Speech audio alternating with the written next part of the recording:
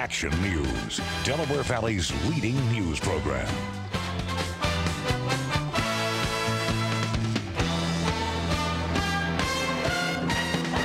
A dozen people are behind bars this morning following a series of pre-dawn raids in Philadelphia.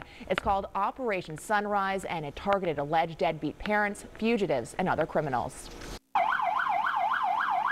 A line of police vehicles pulled down the ramp to Philadelphia Family Court, hauling in fugitives from their citywide sweep. When the dust settled, at least 15 were brought in, all wanted on various outstanding warrants. We basically effected warrants for individuals wanted for domestic violence, robbery, manufacturing, all types of drug charges. Men and women, all different ages. Approximately 70 officers in all spread out across the city, along with a canine unit trained to sniff out drugs and bombs.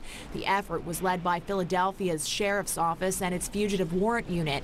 Philadelphia and state police and sheriff deputies from Chester, Bucks, Montgomery, and Delaware counties took part, nabbing these individuals for crimes committed in Philadelphia and beyond. Well, there's some resistance, but as you can see, the men and women power here, I think it's more of us than the bad guys. Officials say these raids send the message that while fugitives might be out of sight, they most certainly are not out of mind. The prisoners were temporarily held here and then transferred over to the city or town that has a warrant out for their arrest. Philadelphia is a highly dense area, so it's a good place to hide out for individuals. That is until we catch up with them. The annual sweep normally happens around Valentine's Day, but bad weather pushed it back this year.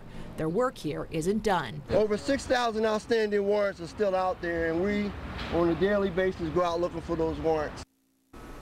And our coverage of this story continues online at 6abc.com. There we've posted dozens of images of those who were rounded up. You can also see photos of fugitives who are still on the loose. The 6ABC News app is free for your Apple or Android device.